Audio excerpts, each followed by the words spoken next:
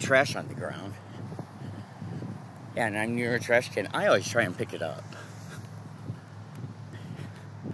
Because I believe in leaving the world a better place than where I found it. And today, there are forces at work that are not good. And people have a philosophy of, well, somebody else will take care of that trash that's on the ground. It's called the ambulance syndrome.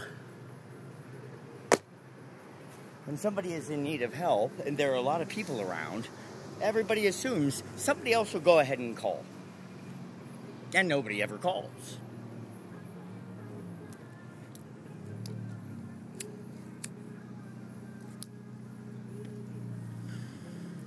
It is so important that truth be known, because that is the basis of our form of government. Truth. I don't know how anyone expects to lead with trickery.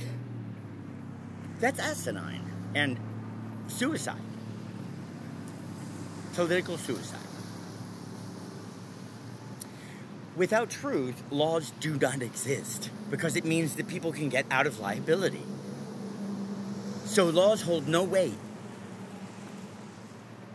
If that's a future you want, then welcome to the police state.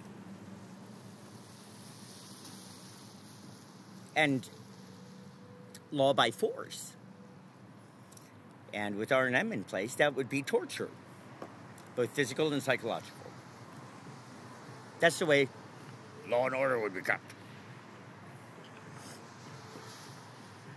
Remotely and invisibly. 426 million cases of COVID that have been reported in the upper income group. Guess how many in the lower income group? 3.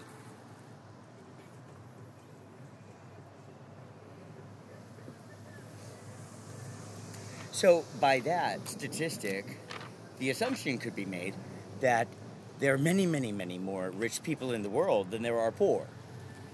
Is that a true statement?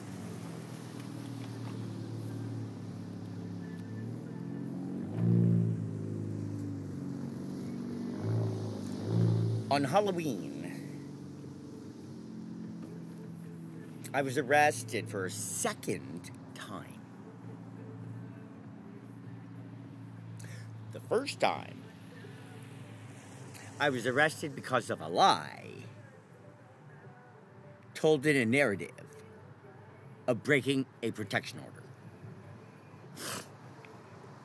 It's clearly evident on the street lamp data that I was doing nothing to create a situation. In fact, I was being harassed. And the video footage will cover that and prove that point. That was on the 27th. Then,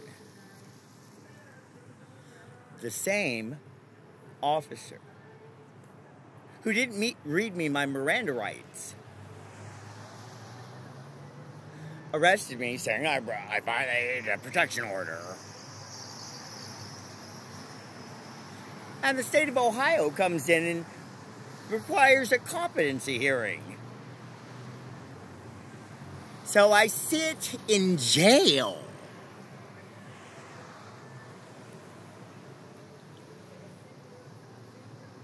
For Dr. Tilley, who's a corrupt motherfucker. And did what the state of Ohio wanted, which ruled me incompetent. I was dismissed of the charges. I would have been able to win in court, but I was not able to stand trial. I was sent to the hospital, and when the group found out that I was going to be discharged, they filed additional charges.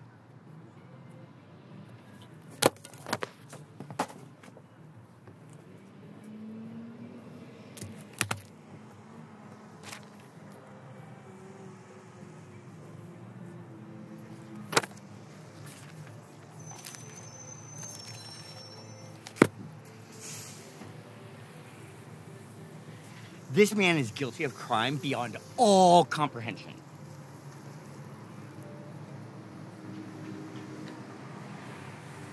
And nobody wants to hold him accountable.